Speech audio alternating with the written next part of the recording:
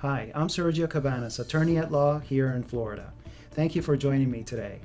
We've developed a series of videos to help address important, relevant legal topics and issues that might be affecting the lives of our clients during this coronavirus pandemic. So today's topic for this video is, Sergio, my spouse and I are planning to divorce. However, we have a lot of debts and we were also thinking about bankruptcy. Which is better to do? To file the bankruptcy before or after the divorce? Well, this is a very difficult and complicated question, but I wanted to give you an overview to give you a general idea of how the law works here for divorce and bankruptcy. I've designed this chart here to help kind of explain this complicated issue. So let's suppose we're dealing with a scenario where we're here before the divorce or bankruptcy is filed. This line signifies when the divorce would actually be filed, in which case the divorce process will be underway until there's a final judgment for the divorce here. And then after that, it's the post-divorce stage. So let's think about a situation where the spouses cannot agree on whether or not to file the bankruptcy before the divorce is filed. In this scenario, we have the wife and the husband here. The wife may have her own debt, which is marked by these post-its. Let's suppose this represents credit card debts, car loan, and other personal loans that only the wife is responsible for. Down here, we have the husband having his own debts for, say, a personal debts, his own credit cards. And here, let's suppose we have joint debts where both the husband and wife are liable for, such as a mortgage, car loans, etc., where they're both liable for that debt. Well, what happens here is that if neither spouse files a bankruptcy, then they go through the divorce process, and the divorce laws would apply after the divorce is filed. And as a general rule, what happens in divorce court is that all assets and all debts are subject to equitable distribution if acquired during the marriage. Equitable distribution pretty much means that we gather all the assets and all the debts, all the good and the bad and the ugly, is put together and divided up between the husband and wife. And once the final judgment for the divorce is entered, the wife has responsibility for half the debts and the husband has responsibility for his half of the debts. Now, either spouse can file the bankruptcy after the divorce to discharge whatever debts they ended up getting stuck with. Okay, so now we back up and we consider another scenario where one of the spouses files the bankruptcy without the other. And it is possible for one spouse or the other to file bankruptcy without the other. Well, what would happen? Say the wife files the bankruptcy without the husband. Well, in the bankruptcy, let's assume she is able to eliminate all of these debts.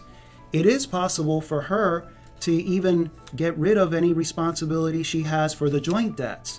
So that means that the husband's stuck with all this debt. Now, after the bankruptcy, then the divorce is filed, and remember, the general rule will still apply nonetheless, which means that all the assets and all the debts by either spouse is subject to equitable distribution if acquired during the marriage. So that means that all these debts that were acquired here and that the husband's still stuck with go through the divorce process and they're divided up equally. Now, remember, the wife has already filed the bankruptcy and the husband has not. So the husband can still file a bankruptcy, but the wife is still stuck with this debt. So that's not a very good scenario. So what's best to do is to have all of these debts prior to the divorce. And if both spouses agree, they can file the bankruptcy before the divorce process and we get rid of all this debt, so that when we commence the divorce process, all the assets, but the debts are gone. But whatever debts is left over, say after a joint bankruptcy is filed, that's subject to equitable distribution if acquired during the marriage. So that means that whatever little debts or no debts are left and the assets are then distributed to the parties. If they cannot agree to file a bankruptcy together, or they just can't for whatever reason, then it's best to wait until after the divorce is filed to see what debts you're left with to consider a bankruptcy depending on your circumstances. So that's a general idea of how the divorce and bankruptcy laws work in conjunction with one another depending on your circumstances. Again, this is a complicated area because we're merging two practice areas, divorce laws and bankruptcy, into one to maximize the benefit for you and or possibly your spouse. But there's a lot of other considerations that come into play. For example, what debts are marital and subject to equitable distribution in a divorce, and what debts are not marital. Also, we consider whether or not one or both spouses could be eligible to file a bankruptcy, and if so, the kind of bankruptcy that can be filed, and on and on. There are many different considerations.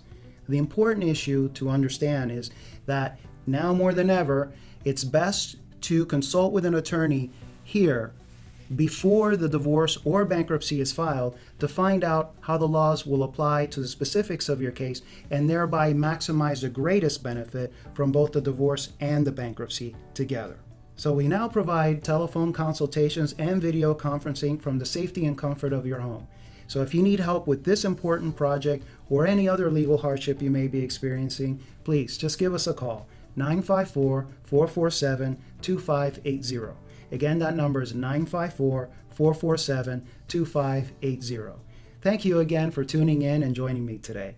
Please stay safe and have faith.